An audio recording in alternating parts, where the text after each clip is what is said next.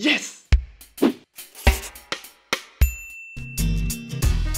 Hey guys, salut, this is Alex and welcome back to this crazy pizza odyssey. This is a bonus episode in which I will show you how to add some serious woody, smoky flavors to our pies. This video is part of a series in which we attempt at making the most perfect pizza indoors, yes, with a classic domestic oven. So click here if you want to watch it from the start or if you want to choose a specific episode.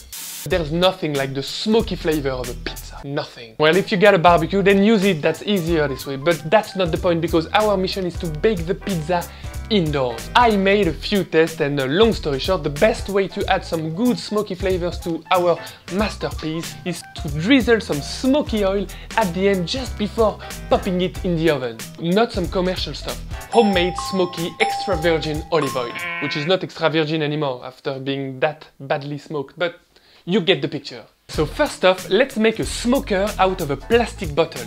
The whole process is basically an improvement on a common design that some people might be familiar with. Smoke is pulled inside thanks to a vacuum created by water. Huh? You think they... Don't be so rude.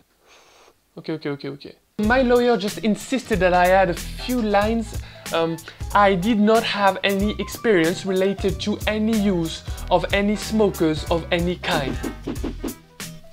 I know it's a bit out of the blue, but you know how they are, lawyers. Wash the bottle thoroughly and dry it.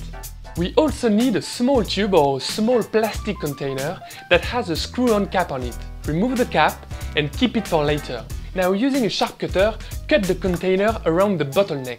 Keep the tip and wipe it clean. Smooth the edges and this is what you're left with. Using a hot glue gun, stick that tip onto your plastic bottle on the lowest position available. It should still allow the bottle to stand up. Make sure you use enough glue to make the outside ring waterproof and let it dry out. Purse the plastic bottle using a power drill and a drill bit slightly smaller than the hole of the container's bottleneck. Screw the cap back on. Right. It seems ready now. Trust me, this little DIY gluing action doesn't look much, but it does make the whole process a lot easier afterwards. Fill the bottle with water up to 3/4 and then fill the last quarter with olive oil.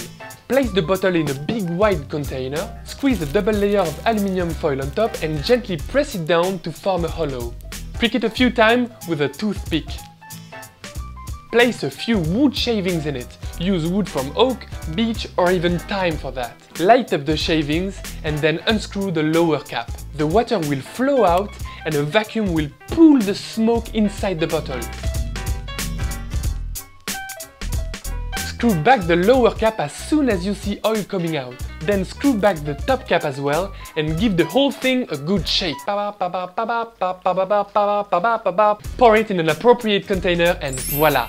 On-demand smoky olive oil. So next time you're baking a pizza indoors and before popping it in the oven, use a good drizzle of that oil instead of your classic olive oil. The pizza will then come out of the oven with the much appreciated smoky flavor. You win! So guys, that's it. I hope you enjoyed this DIY trick, and if you did, then give it a thumbs up, like it and share that over on your social media. Also, do not forget to subscribe to the channel because the Odyssey continues. Bye bye, salut!